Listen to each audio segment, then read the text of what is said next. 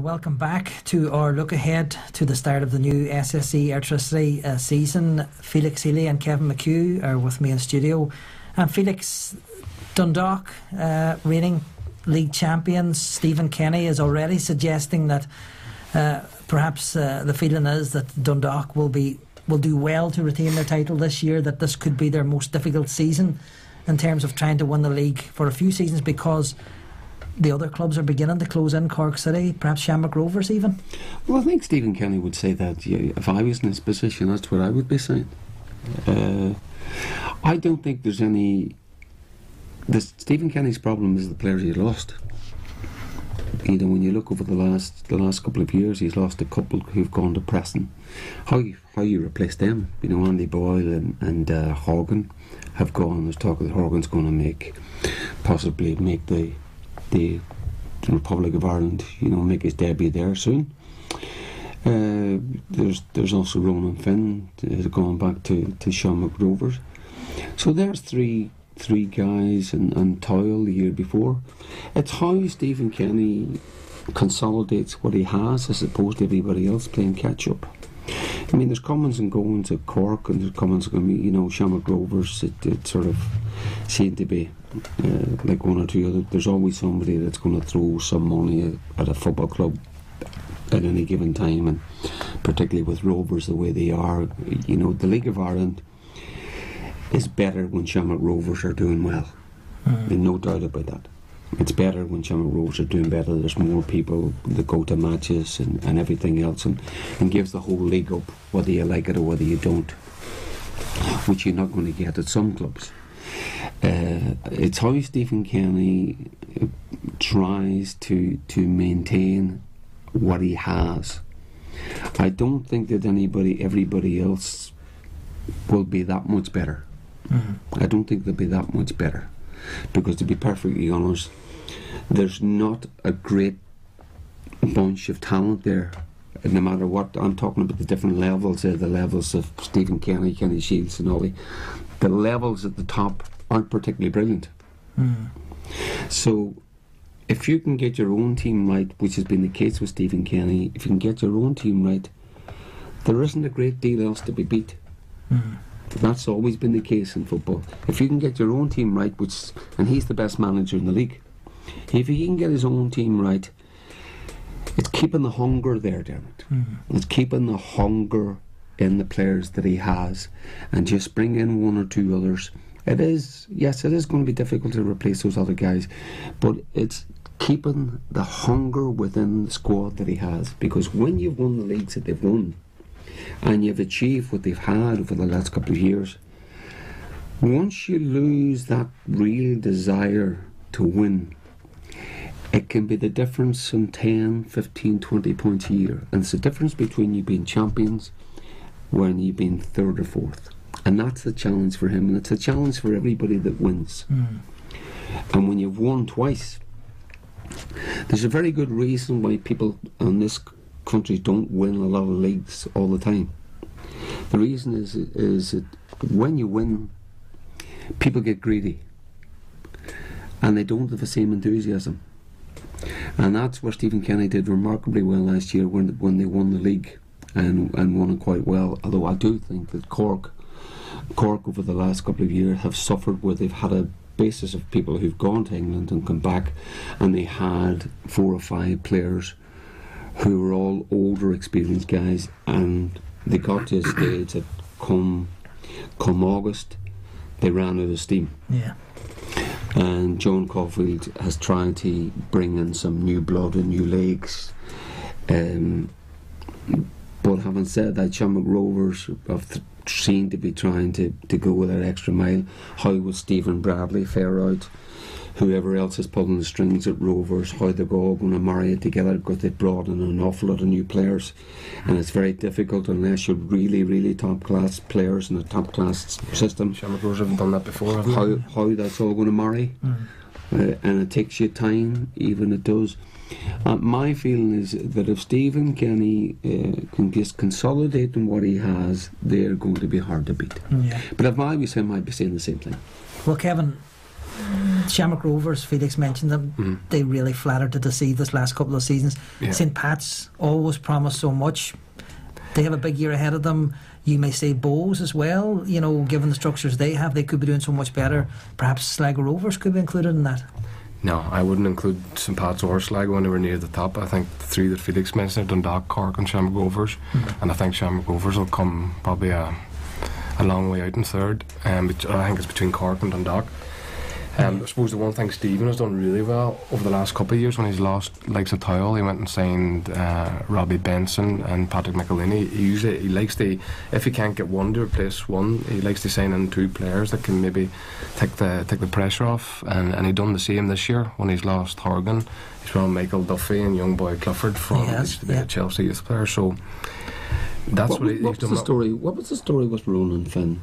I wasn't across. It was a strange. Yeah, that was. I know he's a Shamrock Rovers fan, and that's where he's from. But that was a big one to me. It obviously was nothing to do with money, because Dundalk's budget, I would say, could stretch as far as they wanted to. But that was a strange one. Well, he went almost. He was right away. That took yeah. Stephen by surprise. Yeah. I can tell by his interviews on the paper. I think that really hurt him, because. Well, you see, that would suggest to me that somebody at Rovers is paying money. Yeah. Oh, there's no doubt about it. That would suggest to me, if it was done and dusted as like that. I know Stephen Kenny's a big fan of Ronan Finn, and he's wanted him for quite a while before he got him at Dundalk, because the way that Stephen worked, he wanted him in the team.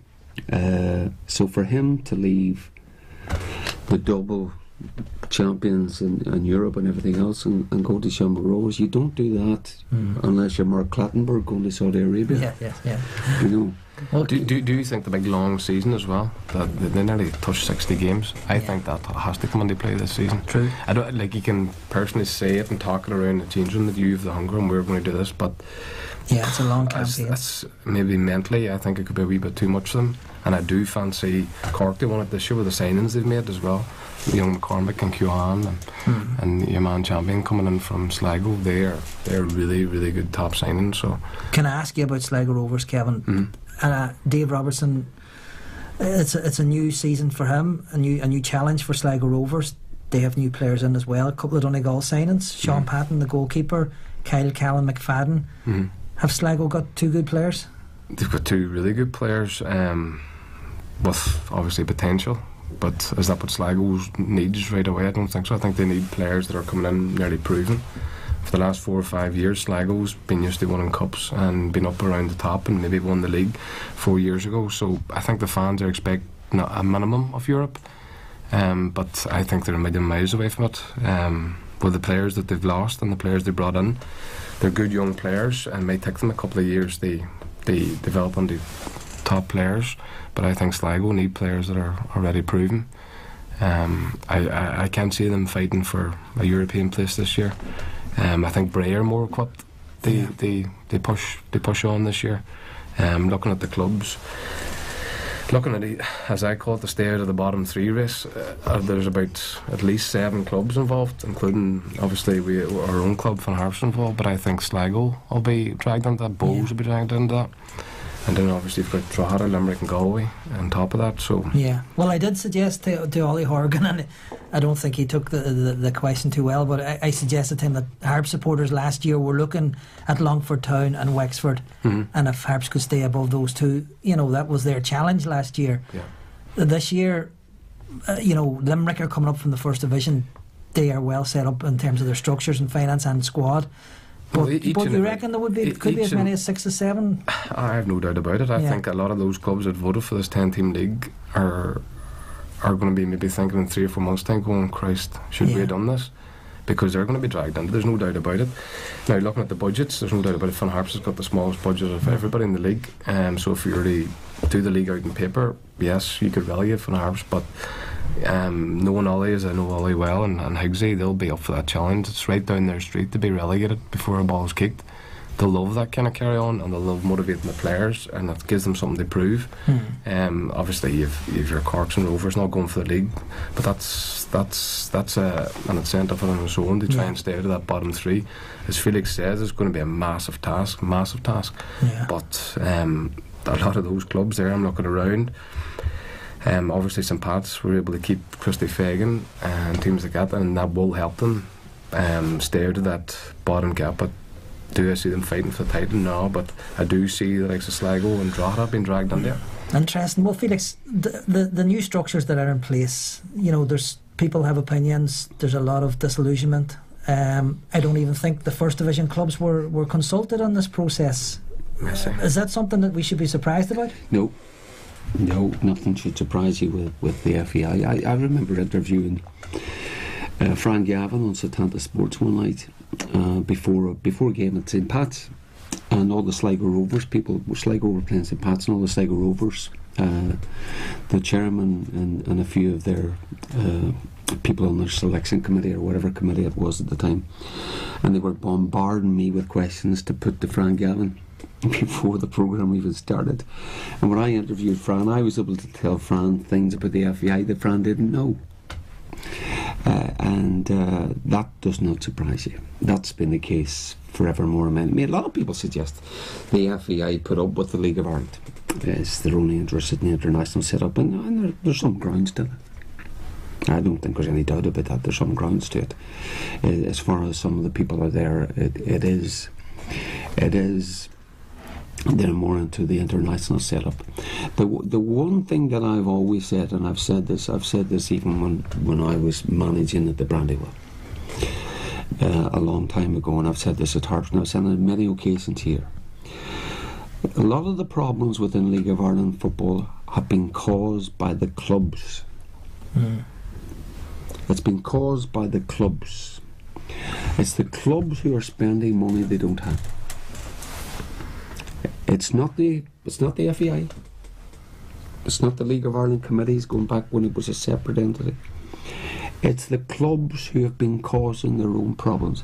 There's no doubt many teams are in the Premier Division this year. 12. Yeah, 12. Right, okay.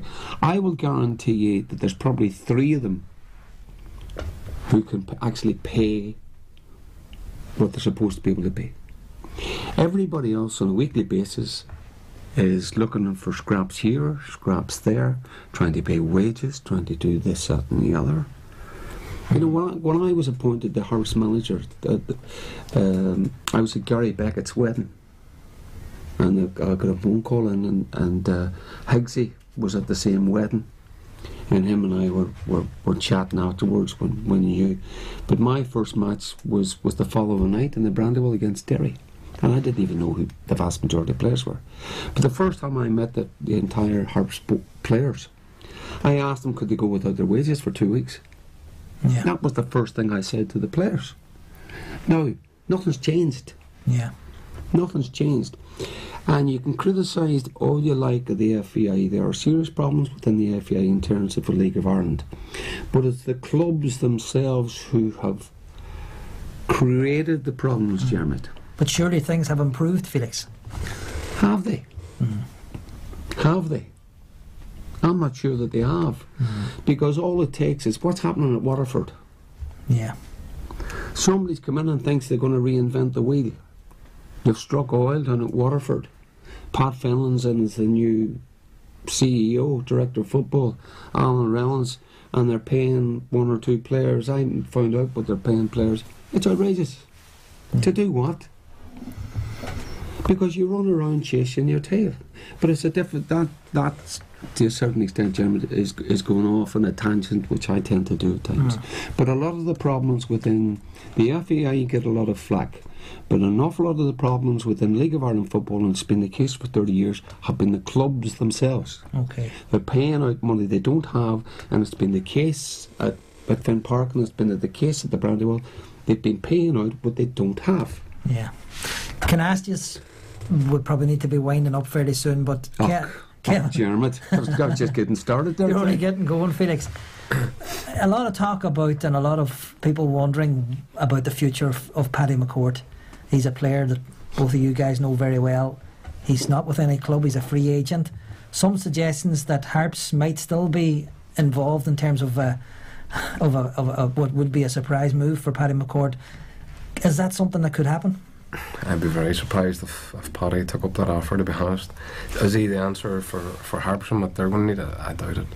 He would have been probably suited the likes of Dundalk when they were going to be in topping games. But only Paddy can answer that. I'm not sure. Paddy's come back home now. I'm not sure he has the hunger to play. Yeah. And he knows the way to League Ireland as well as anybody, and it's unforgiving. And whether if you don't have that hunger, you end up making a nonsense of yourself. So I don't know. I can't see Paddy coming back playing, to be honest. Yeah. Well, he would. He had his own personal problems with his wife and that, and that's why he's come back home. So I think he wants to take a break from football, you know. Yeah. Well, if the ball wasn't, if Paddy McCord had a choice, he'd go to Dundalk. If he hasn't signed for Dundalk, then there has to be a very good reason. Stephen Kenny doesn't want him, doesn't need him, doesn't think he's going to add anything to it. If you look at what Paddy's done over the last 4 or 5 years, he's played a couple of games here, he's played a couple of games there, he's injured, he's played a couple of games here, and he's not a spring chicken anymore. He's the last thing Harps need. Right. He's the last thing Harps need. I think, I believe there was talks the week before last. I'm very surprised that happened, because I would have thought it'd been a non-starter. I don't think Paddy McCord, for me, at this minute in time, has got to go into a good team, a really good team that's going to play and needs somebody that's going to produce something at the end of it. Harps is going to be a team that's going to be dogged, hard working, hard to break down and hit people in the break. You don't want Paddy in your team. Well, are Harps good enough to stay up, Felix?